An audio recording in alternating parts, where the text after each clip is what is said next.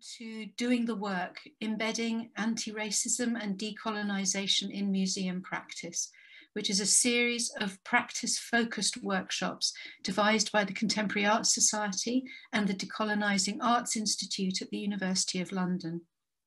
There are 8 workshops in this series, each of which focuses on a different area of museum work. The purpose of the workshops is to provide a space for people working in and with museums to talk openly about their experiences of trying to embed anti-racism and decolonisation into their work, the challenges they're facing, and to come up with workable strategies that they can test back in the workplace. These sessions have been designed so that everyone attending will participate in an intimate setting and support each other to develop new and more effective ways of doing this work. As an organisation, a charity, the CAS is overwhelmingly white, in that we differ little from so many arts organisations across the UK. We approach the Do the Work programme this year in the spirit of learning alongside our museum colleagues, learning together. Because if we do not learn how to be part of the solution, then we will always be part of the problem. Because of the pandemic and the closure of so many of our museums, we seem to have arrived at an inflection point, a moment that seems ripe for reinventing the way that we do things. A return to normal when the health crisis is over would be a return to inequality. What we have now is a chance to grasp and embed change. Today's workshop focuses on interpretation practices in art museums and how anti-racist and decolonial approaches can be embedded into them. I have attended all of the seminars so far. I get an enormous amount out of the discussion. I hope that you will also today. Interpretation seems to be right at the very heart of what we do as in our roles in museums. So I'm looking forward to today's discussions very much indeed. Thank you everyone for attending, and I'm now going to hand over to Ilaria and Anjali. Thank you. Well, Hamad. Okay. I'm definitely not Ilaria or Anjali, but I'm very happy to be in the room with them and with you all. My name's Hamad Nasser. I'm a curator and researcher. I'm co-curating the British Art Show 9 and lead curator at the Herbert. With my sort of researcher hats on, I have fellowships both at the Paul Mellon Center and at the Decolonising Arts Institute at UAL, which is collaborating with the Contemporary Arts Society for this workshop, which is the third of a series. And this one will be focusing on interpretation in museums, galleries, and our heritage sites. Now, some of the questions that we may be considering in the next 2 hours or so will be, what is our ambition for our interpretation materials? Not just to serve our existing audiences, but also how do we bring in audiences that may not see themselves as being included in the conversation? How do we give these hidden, suppressed narratives voice and privilege those that have been historically marginalized when we produce our labels, when we hold talks, or produce any other interpretive material? And lastly, how do we do this in ways that we can be transparent about histories of colonial violence and racial oppression when interpreting artworks, while also allowing people to engage and appreciate, and dare one even say, enjoy artwork? So these are some of the questions that we will be dealing with over the next couple of hours together. Just a few words about the format and the running order. So we'll kickstart today with 2 wonderful speakers who will speak to you for about 15 minutes. Who will lay out some of the issues and challenges that we all face, and perhaps also point towards strategies that they've deployed as to how to deal with them. you'll be hearing from the writer, poet, and artist Kairani Baroka, and from Miles Greenwood, who is the curator of the Legacies of Slavery and Empire at Glasgow Museums. So between them, they'll speak for about half an hour. We will have a conversation amongst ourselves, but also opening up to your questions. And then just 1 hour in, we will take a comfort break and then go straight into our breakout groups, where we will each then have an opportunity to discuss one example from our working lives of where we've been challenging with or sort of grappling with or testing an approach that we've tried and we've learned from for better or worse, and then sort of share these tools and approaches and initiatives that we can perhaps go back to our respective working places and then test in the future. The breakout group will also last for about an hour. And when we come back together, we'll get to share, sort of few snippets from what all of you have been discussing within each group. Now, you've already received this by email, but just wanted to remind you that this workshop is being recorded, but this recording will not be published. It will be held by the Contemporary Art Society and used only for anonymized transcriptions, which will provide the basis for a report on the workshop that you will all have access to. With that, I would like to hand over to Kairani Baroka. Kairani. Thank you very much, Hamad, for the introduction. Thank you to CAS of the Decolonising Arts Institute for working together to bring us here, to Ilaria and to Anjali and to Miles, who I'm looking forward to hearing from, and to everyone here today who's a participant. I'd like to give a little bit of an introduction to the specific case study that I'm going to be drawing from today. Ilaria, if you could kindly share your screen, beginning of my presentation. If you scroll up, it has the title of the presentation. Thank you. Assumptions and Ableisms in Decolonizing Arts Interpretations. So as the slide shows, I am a research fellow at UAL's Decolonising Arts Institute. This year, I'm also associate artist at the National Center for Writing, and my writing spans performative and various forms of genre. I am going to describe myself very briefly, as we do in a lot of disability justice meetings. I'm an Indonesian woman with brown skin and red lipstick and earrings and a patterned black and white and brown dress. Behind me are 2 watercolor paintings that are framed, and I have a stack of books to my right side. So I'm going to be talking about an obsession of mine that took up a lot of my work over the course of the past decade or so. Ailara, if you could kindly scroll down. So the project that I'm speaking about is entitled Anna Infinite, and it was a series of performance installations, writings and poetry, fiction, nonfiction, mixed genre, and also illustrated digital collage and mixed media work, all centered around one painting that I'm going to show you in a bit, called Anna la Javanaise, which was painted by Paul Gauguin circa 1893 to 1894, oil on canvas.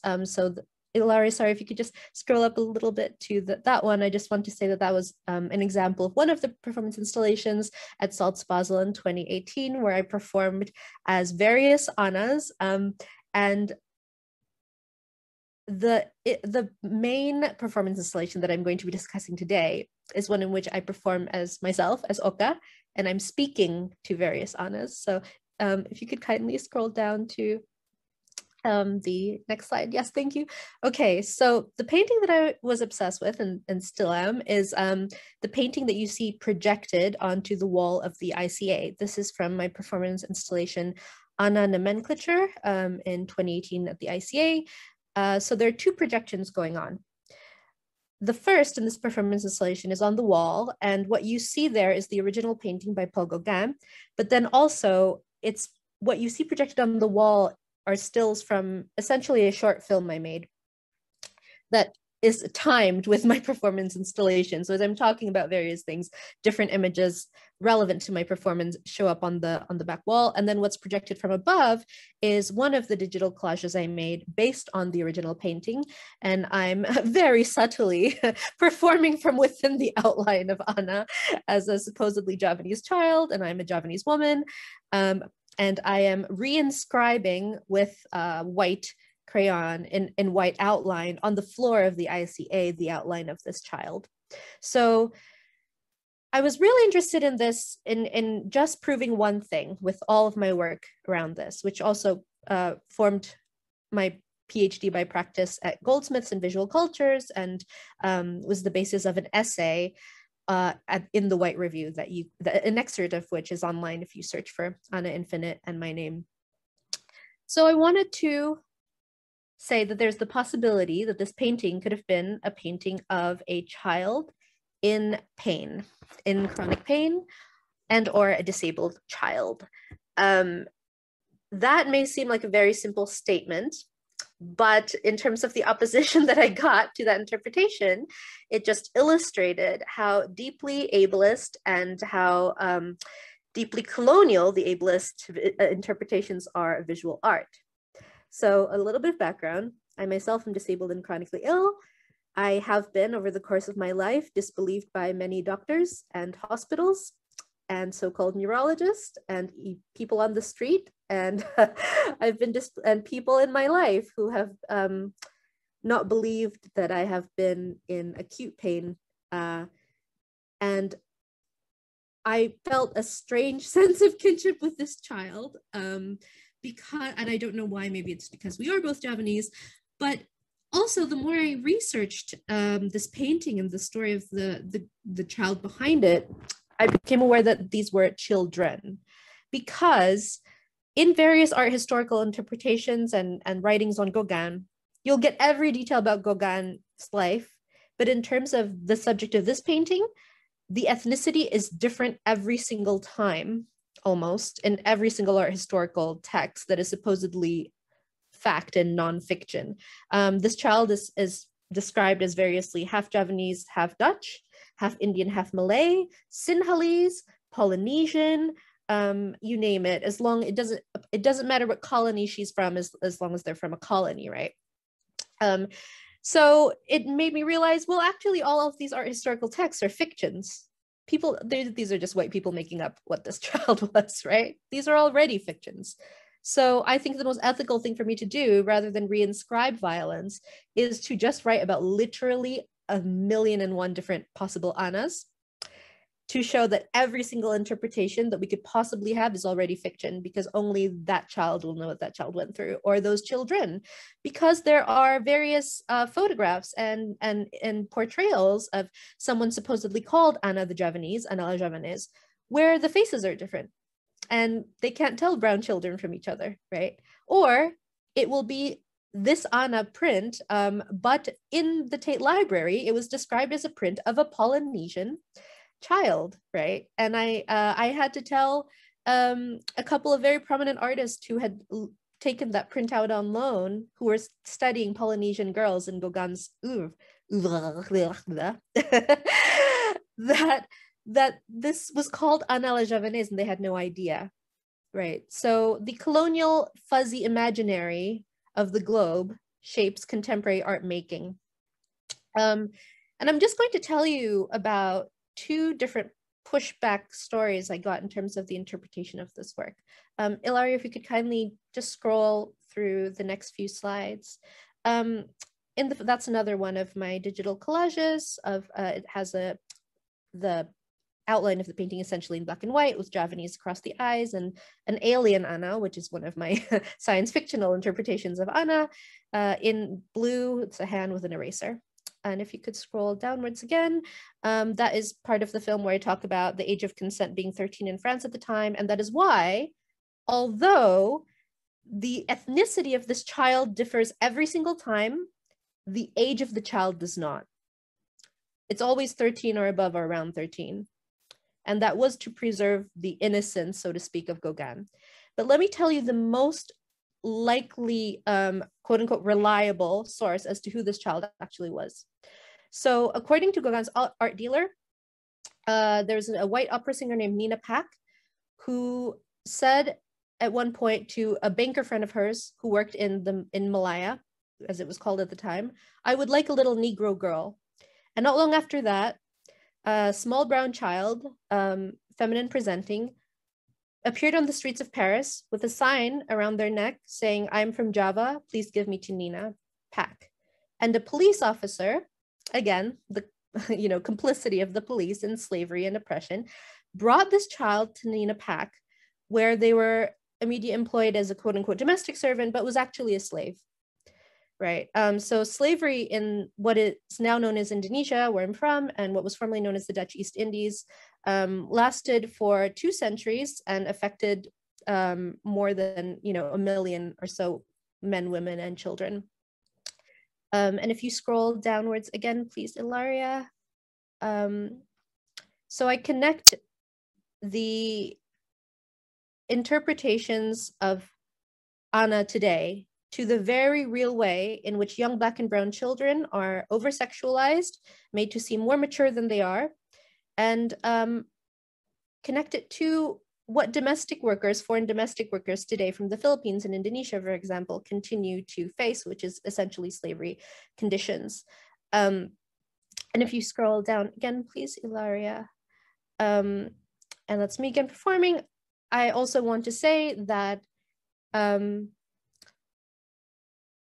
the way in which Ana came to Gauguin was, there are various stories about this, but in Mario Vargas Llosa's quite troubling interpretation of this in one of his novels, essentially Ana was given to Gauguin as a present.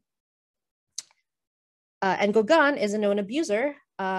His son has written about Gauguin hitting his mother, and of course, a man known for abuse and for dealing with all manner of children in non-consensual ways can hardly be described as a very good quote unquote partner, and yet Ana is continuously described as a mistress. And if you scroll down once again, Ilaria, so that's again the 2 interpretations that I would like to share here very briefly. One, I was once invited to lecture at an MA Fine Arts course on this project. And in the middle of my lecture, a white woman interrupted me and said, Brooke Shields was also photographed as a young child, and she was white. First of all, never do that to anybody. That's very rude. Second of all, yes, that is also awful. And it is also awful how this white woman arts lecturer felt that it was appropriate to pit 2 survivors or victims of hypersexualization of children against each other because of race. And also, it wasn't getting the point that I've been trying to make with this long project, which is that colonialism makes Black and brown children even more vulnerable than children already are, right? And also, being Javanese, in Javanese culture, we have disabled gods, but those interpretations were nearly completely wiped out due to the advent of colonial Western medicine and Dutch missionary hospitals. And so the ways in which people interpreted Ana as being automatically non-disabled before the interpretation that they could have been disabled, which chronic pain was very likely for somebody who was treated as a slave by various people, right? Because of abuse, physical, sexual, etc. It's a very clear possibility. The pushback that people had in their minds is related to colonial visuality's training of us to think of especially Black and brown people, women, non-binary people, children, as abled before they are disabled. Because abled, the word abled, is very much tied to being capable to perform the tasks of colonial capitalism. And if someone is likely to have PTSD or chronic pain or nerve damage or any of the other things that I personally have and a lot of people around the world have as a result of violence, then that violence has to come to the fore. And yet these paintings by Gauguin are valued at millions and millions of pounds. There's an exhibit in the National Gallery recently about Gauguin that did not address any of these concerns about him being an abuser in any real way.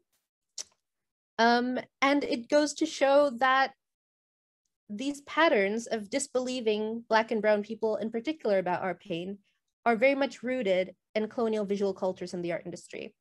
The second interpretation, aside from that woman's interjection about Brooke Shields, is that there is a review of my ICA piece by an older white man for a publication that I very much respect. And I was very honored to have been reviewed there. And I understand that the review was by and large extremely positive, which I was very happy for.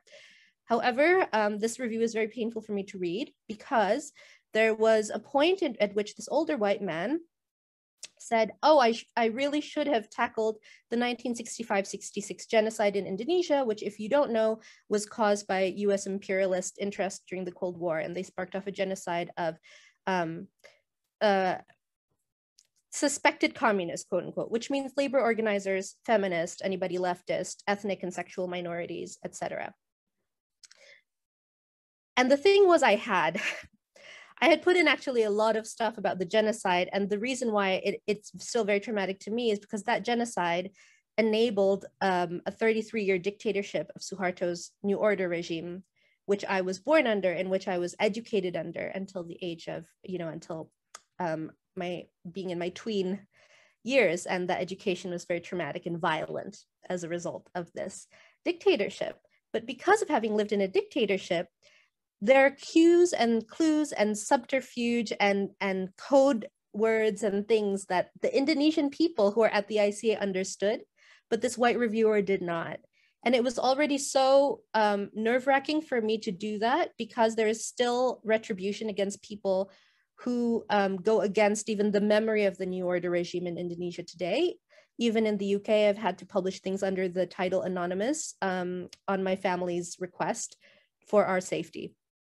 And there are songs, there's a song I sing on a nomenclature that I have musician friends who they will be kicked out of a venue in Indonesia if they sing that song because it's a women's labor organizer song and it's seen as communist or leftist. So every time I sing that song, there's an element of me that is very fearful, but also it's cathartic. It's a catharsis of my own childhood trauma, right? Under the dictatorship. And I think I cried when I read the Art Asia Pacific review and that particular paragraph because I realized that even when I'm being cathartic about my own trauma caused by US imperialism and all of these forces, it will still be refracted through the very assumptive and ableist viewpoint of a quote unquote abled white man. And I think that those assumptions are very common with regard to work from exploited communities and the strategies that we've had to undergo to keep things secret and still resist. So thank you for your time. And I really look forward to a discussion in brick art groups later. And I'm looking forward to Miles's talk. Thank you.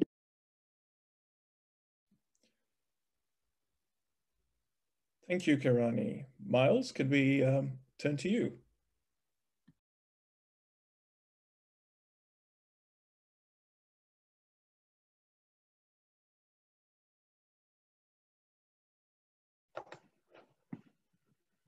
Hi, everyone. Thank you, Hamad, for the introduction earlier, and thank you, Kirani, for that very powerful talk. And thank you to Contemporary Art Society for inviting me along today. Just to give you a little bit of background, I was appointed last September as the curator of the legacies of slavery and empire at Glasgow Museums on a 2-year contract funded by Museum Gallery Scotland. So I've started this job under lockdown and have still barely been inside any of our museums since starting and not really seen the bulk of our collection. So it's a bit weird giving this talk, but I'm going to do my best. The main purpose of my job is to plan and coordinate how Glasgow Museums better address the legacies of the transatlantic slave trade and the British Empire. For those who don't know, Glasgow Museums manages several museums on behalf of the City Council, which include Kelvingrove Art Gallery and Museum, which is the very nice picture in the background there. Also Riverside Museum of Transport and the Gallery of Modern Art. Today I'm going to focus on some existing interpretation in Kelvingrove Art Gallery, and Museum, which is probably Glasgow Museum's flagship museum, if you like, and it is very much a Victorian museum of empire that doesn't particularly address British imperialism to the extent that I think it should. I think, like most people, my own anti-racist practice is by and large based on other people's expertise and experiences, and it's something that I'm still learning and still developing, and I hope that I'll be able to learn from you guys in the conversations that we have following this. But I'm just here to think about how we can apply anti-racist practice within the context of our museums and in our interpretation.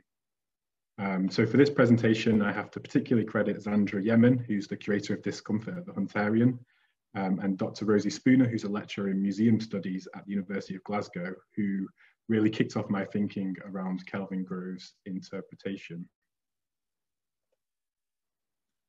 For my work, the first step towards addressing the legacies of transatlantic slavery and the British Empire was to ask people how they think we should address these subjects. And that is particularly people who are aware of the issues affecting Glasgow's communities, and particularly communities of colour who were most negatively impacted by the legacies of slavery and imperialism.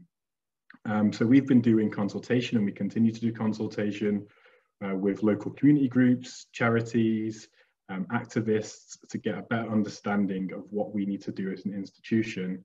And although we haven't finished analysing it, I thought I would show you some of the key findings that we are beginning to pick up already, which relate to interpretation. One of which is telling the whole picture of the histories involved, not just selecting more palatable versions for our perceived audience and interpreting it in seemingly objective ways, which actually amount to avoiding discomfort and therefore end up just upholding the status quo. People also wanted to know the truth of how Glasgow benefited from imperialism and slavery, and that's warts and all. They didn't want this to be sort of coddled up in more comfortable language. They wanted the hard truth. People very much wanted to know the contemporary consequences of imperialism and slavery, especially with a focus on racism and white supremacy, how these ideologies came about and how they shaped and still shape our societies. And as we know, understanding how racism operates is a vital part of being anti-racist. You can't be anti-racist without understanding racism. So we have to think about how that works through our interpretation and through our displays. People also wanted to connect with the experiences of enslaved and colonized people. They didn't want these histories being told entirely through the perspective of enslavers, merchants, colonizers, while enslaved and colonized people are treated as footnotes to a white man's history. So those are just some of the key themes that we're beginning to see. I'm sure we all knew this, but it's interesting to see so clearly that adopting anti-racist practices actually meets the needs of our audiences. So now we're beginning to think about how this feedback applies in some of our spaces. One of those spaces I'm going to focus on today is a display in the gallery at the top right of this floor plan called the Glasgow Stories. The reason why I'm going to focus on that is because it's one of the few spaces in Kelvin Grove that directly addresses the transatlantic slave trade, and it does so in a small corner that can easily be avoided by visitors, if I'm honest. And the British Empire isn't particularly mentioned very much in this gallery at all, even though it's, in my opinion, very integral to the story of Glasgow. So the way I see this gallery is that it's quite a comfortable gallery, which perhaps doesn't want to dent people's pride in being Glaswegian, or it doesn't want to portray Glasgow in a negative light to people who come into the city and coming to visit the museums. But as people have told us through consultation, that they want the truth. They don't want their history to be whitewashed in any way. they want to see us being anti-racist, so we have to think, how do we live up to that? Just to note before we actually get to the displays, I'm critiquing existing interpretation and thinking about what anti-racist interpretation might include, rather than saying that this is what we're actually going to do. These are the words that we're going to rewrite the interpretation into. Kelvingrove and some of our other museums need to go through a whole process of understanding their own role as colonial institutions and how we can better embed the subjects of empire and slavery across the museum and adopt anti-racist approaches beyond just updating interpretation. With that being said, that might involve new interpretation, might involve entire new displays or a new gallery. We will see. This is part of the process that we're going through at the moment. I'm also just going to apologise in advance for the terrible pictures you're about to see. I took these the last time I managed to go into Kelvingrove before I had any inclination that I might be doing a workshop on this subject, and I haven't managed to go back since because of lockdown. And also the photos are just of the interpretation rather than the surrounding collections, which is a bit frustrating, but I'll try my best to remember what objects are involved as we go through. Anyway, let's have a look at some of the displays. So this display seems to be about the role of commerce in Glasgow's prosperity as a city. The only object it seems to be interpreting is these two sculpted heads, which used to adorn the town hall. At present, the text says that Glasgow's expansion in the 1700s was largely driven by good town planning and solid business management, which Glasgow does have an excellent town plan. I do quite agree with that, but I think an anti-racist and more truthful explanation would explain how Glasgow's expansion was fueled by the exploitation of enslaved Black people and the extraction of resources through the transatlantic slave trade and the British Empire, neither of which are mentioned at all. The interpretation also says that Glasgow's tobacco industry survived and America still did business with its merchants following the American War of Independence. But I would argue that the more important story is that while American independence meant freedom from British rule for white Americans, it didn't mean freedom for hundreds of thousands of enslaved people who were still forced to work and die to produce the tobacco that made Glasgow rich.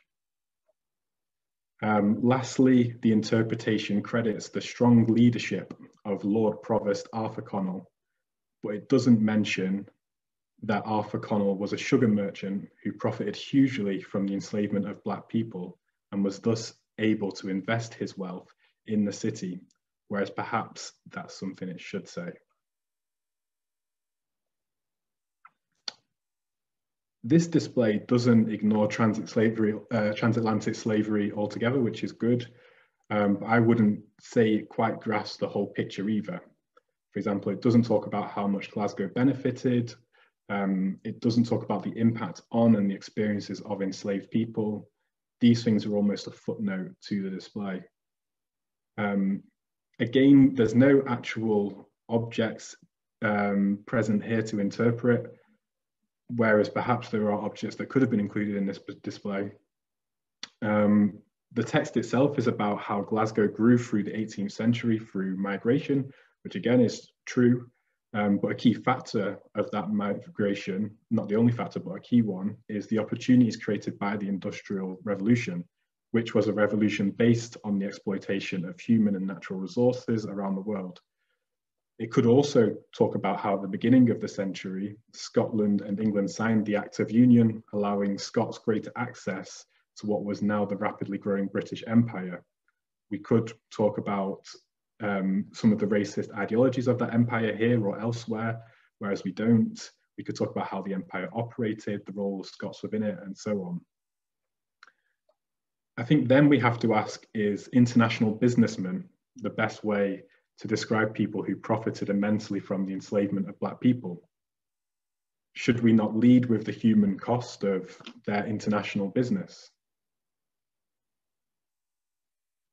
Then we have two seemingly innocent facts. Plantation slaves were brutally treated, which is true, and workers were exploited in Britain, which is also true.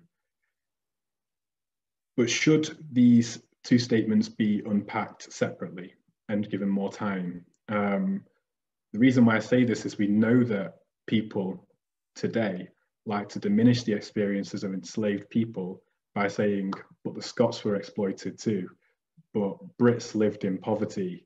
What about Irish slaves and so on? Are we just feeding into that narrative here?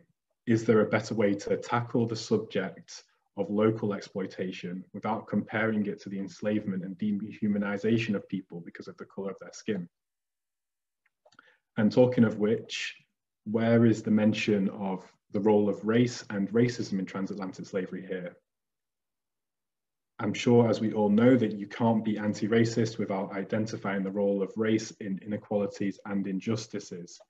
And so you can't write in anti-racist interpretation while ignoring race altogether. And to what is possibly my favorite display here, celebrating Scots abroad, those well-known intrepid travellers. Just to start with, this display does actually interpret some objects, which are mostly natural history collections from memory.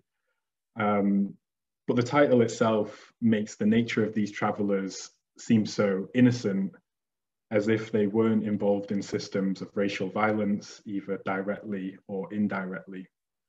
So just to be clear, that these Scots abroad were colonisers in one shape or another. Victorian collectors and missionaries were involved in colonisation alongside soldiers, explorers, and merchants. They were involved in spreading white supremacist ideas, whether they intended to or not, in that the message they carried was that whiteness as an ideology is the only route to civilization and power. But in this display, the Scots abroad are made out to be like a bunch of backpackers who came back with some nice things without even questioning whether they should have taken those nice things in the first place.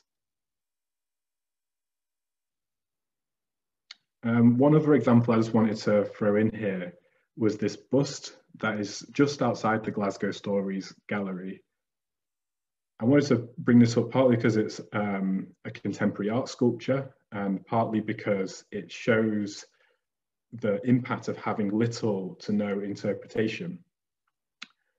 This is a bust of Surjit Singh, sculpted by Alexander Stoddart in 2005.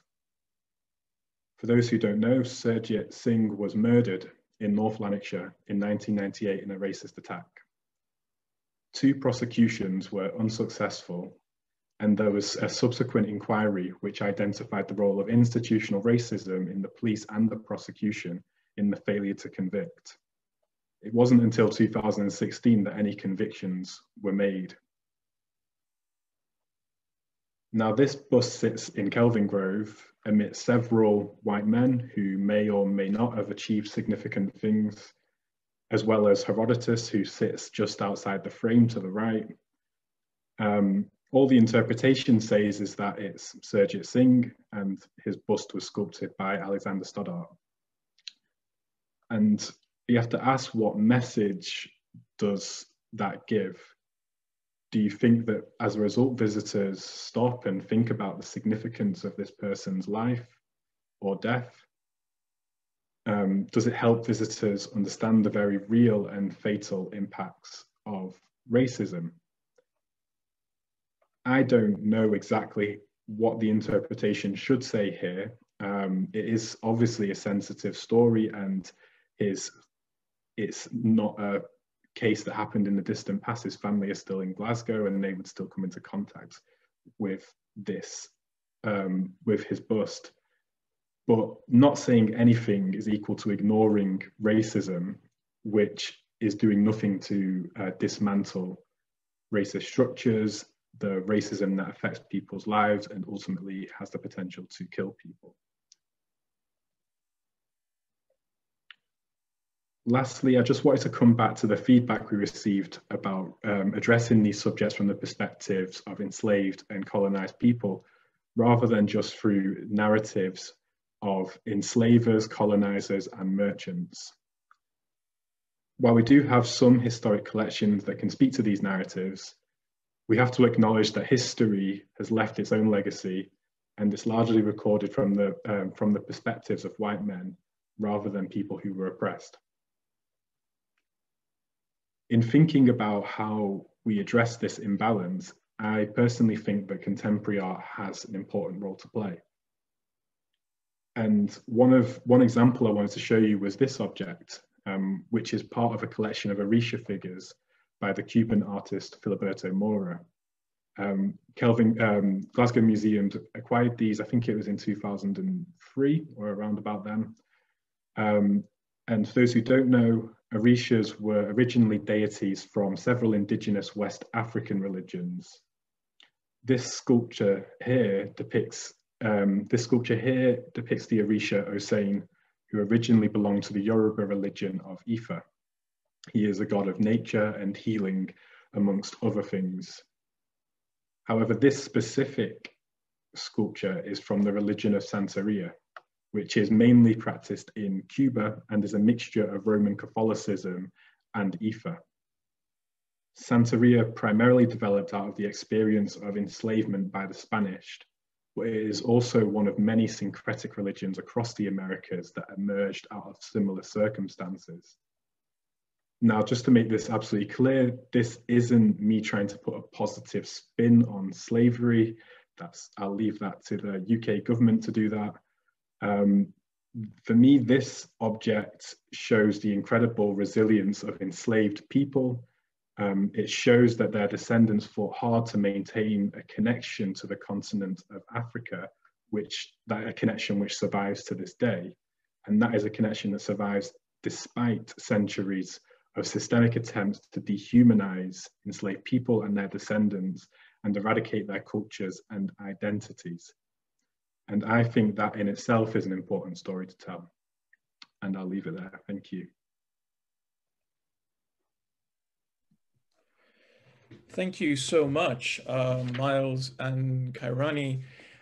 As everybody is sort of gathering their thoughts and questions, maybe I can sort of use this as an opportunity to pose a couple of my own. And I'll sort of start with this idea of interpretation and its sort of twin, mediation, with one of the examples that you brought to our attention, Kairani, and just in terms of the context of the 65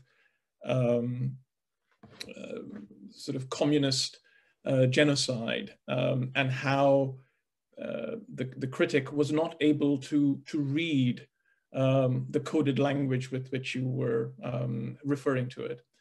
And I wondered as to, in that work or your work largely, how you think about making these contexts visible. What is your approach to mediation?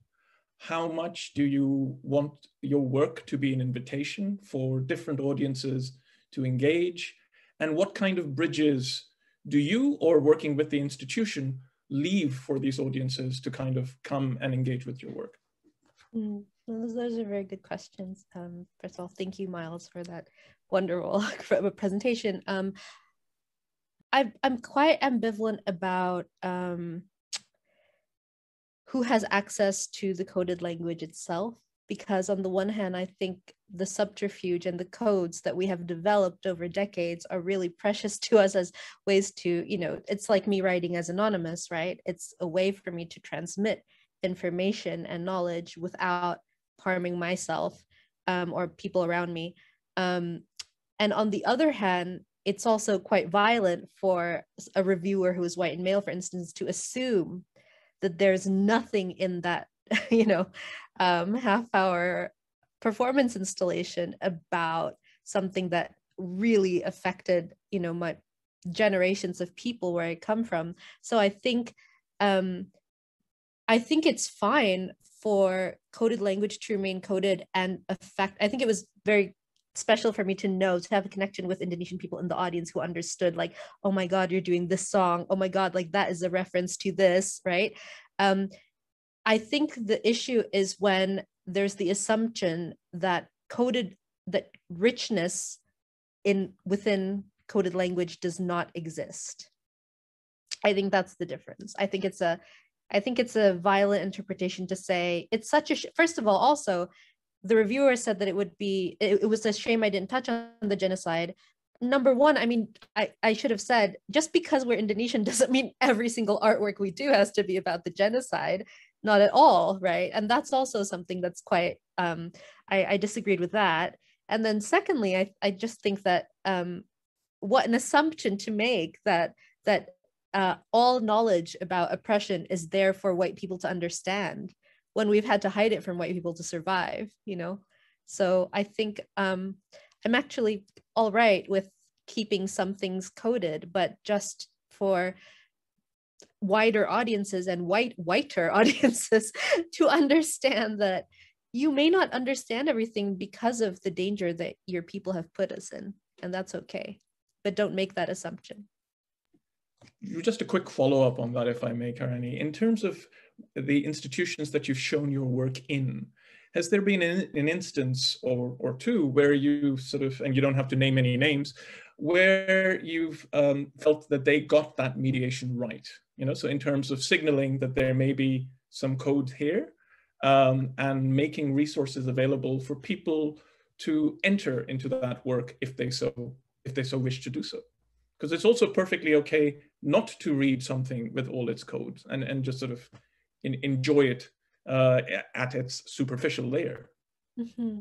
Yeah, that's a very good question. Not really. I mean, the ICA was very generous in terms of allowing me to do this work and say the things that I said during it. But I think that leaving things open to how I wanted the work to be presented, it was also an important part of that.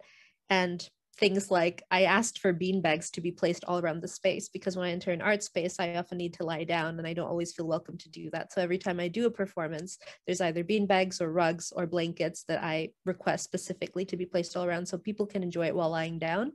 And that in itself is an intervention that I think gets people even thinking with their bodies differently. If you're approaching something from a place of comfort, and then you realize, oh, in other art spaces, I may not have been given access to this comfort. And what does it say about what art spaces maybe intend us to be feeling like or operating like as viewers? So it's more that I have appreciated. Thank you. Miles, thank you for sharing what seems like sort of, you know, the core of your work as to what you're doing. But I was really struck by, in your introduction, you pointing to the fact that your post is for 2 years, and just what it then sort of reveals on this idea that the legacies of slavery and empire can be tackled on your admittedly broad shoulders in 2 years. How do you sort of square that circle? Yeah, no, it's a good question. So yeah, to start by, we're absolutely not going to address all the issues around the legacies of slavery and empire in the next 2 years. And I do have to remind people of that. It is difficult, and there is only one of me, and we have a very big museum service. So the way that I'm seeing that I have been approaching it so far is to just kind of say yes to everything, to speak to all the different teams, and to talk through their ideas without necessarily committing to doing things with them, but just to sort of share knowledge that they have about the collection, about the areas, things that they've done, and where possible to share what I've been doing. But I think I do have to try and get the balance between trying to implement long-term change in the institution and achieving things that are actually possible to achieve within the next 2 years. So the way that I'm hoping to approach that is by doing things like the consultation, which will be being shared more widely with the organisation over the coming weeks and months, and thinking about how other teams can take forward some work based on the consultation, which I'm sure Martin will be listening to, and you'll probably be completely bored of it by then. But sort of sharing responsibility, I think, is really important. But for my work, it's kind of now beginning to as well focus on areas that I think are perhaps most important within the next 2 years, and things that we can do in the next 2 years as well, which I will be aiming to focus on Kelvin Grove, if I'm completely honest, because as I mentioned, for me, it's very much a museum of empire. It was actually originally a townhouse of a tobacco lord who was also another Lord Provost of Glasgow, known as the Father of Glasgow. It was then demolished and built the new building, but the funds that created the new building were from an empire and industry exhibition, and it brought together all these collections. So I think that empire and slavery are both very integral to Kelvingrove, but it's not particularly directly addressed to the extent that I think it should be. So we're beginning to think about how we can change that. Yeah. Thank you. Well, encourage you to sort of ask any questions if you have them. If there are no questions, maybe I can pose one that I think both of you may have an answer to. And really struck by that example, Miles, that you shared of contemporary art and its potential to kind of speak in multiple voices. And your work, Kairani, also, although you weren't performing with that work hanging on the walls, there was a very direct conversation with the kinds of works that hang there. And really just the ethics of, if you like, of deploying the contemporary artist, you know, the terms of the invitation. You know, there is, if you like, a certain kind of practice, which is inviting artists into these problematic, difficult spaces and getting them to do some kind of, you know, exorcism, as if a performance, a work which hangs there for, you know, 3 weeks, a month, 3 months, will do something and then kind of disappear. And I wonder if, from both your perspectives, if you have anything to share with us before we get to our breakout rooms.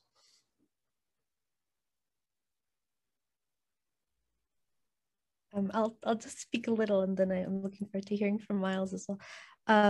I realized when I was wheeled around the National Gallery for their Gauguin exhibition not long after I finished my PhD by practice that I felt very futile in all the work I'd been trying to do because of the overwhelming power that the mythos of Gauguin is given. But I think in terms of the Anna nomenclature exhibition in particular, I think that's why I was reinscribing the outline in white throughout the duration of the performance to mark my own complicity in how we are, in discussing this painting and even showing it, we are in ourselves, you know, perhaps at ethical odds with liberation in just reproducing that painting and just, you know, speaking about it in a colonial institution. And that's something I think about a lot.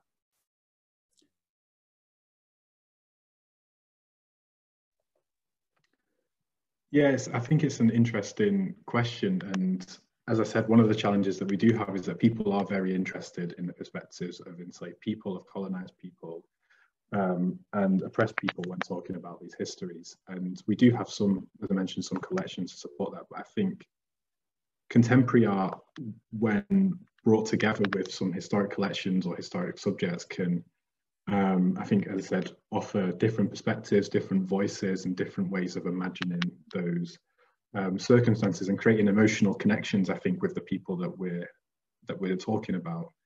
But I think it also goes beyond contemporary art. I was at a really good symposium with the Rights Museum. They're talking about their new transatlantic slavery exhibition just last week. And they were talking about all the different kinds of art forms, historic practices that you can bring together to better recenter the narrative. And it's talking about things like cartography, poetry, storytelling, as well as contemporary art, and all these different ways that we can explore these subjects and make these connections with the people involved.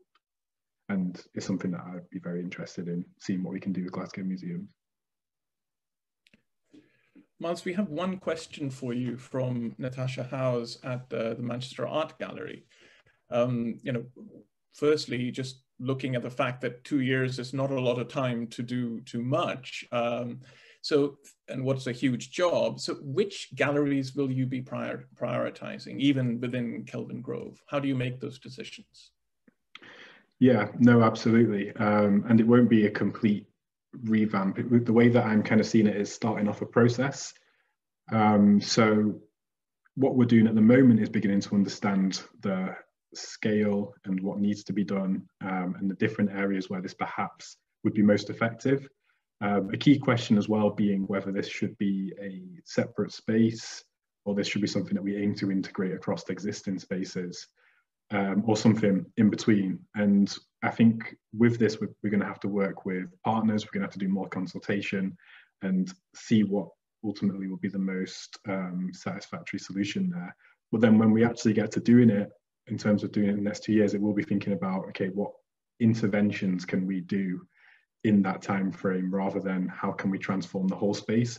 And then we'll be thinking about how can we build on those interventions, how can we continue those conversations, and continue to sort of make people aware of the legacies of slavery and empire, but also the museum's connections to those histories. Thank you. I think there's going to be a whole, certainly this Zoom screen, and I'm sure many others that you've been speaking to, Miles, will be looking forward to seeing what you end up doing. And I'm sure there will be follow-up discussions that we can have on that. On that, it is time for our a break. So we will now have a short break for 10 minutes. We'll encourage you to keep your Zoom meeting open, but just sort of switch off your mics and camera if you need to step away. And then when you come back at 1:40, you'll automatically be placed into different breakout groups, and that will be for an hour.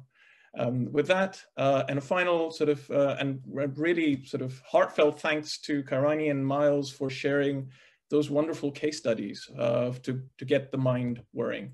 Thank you.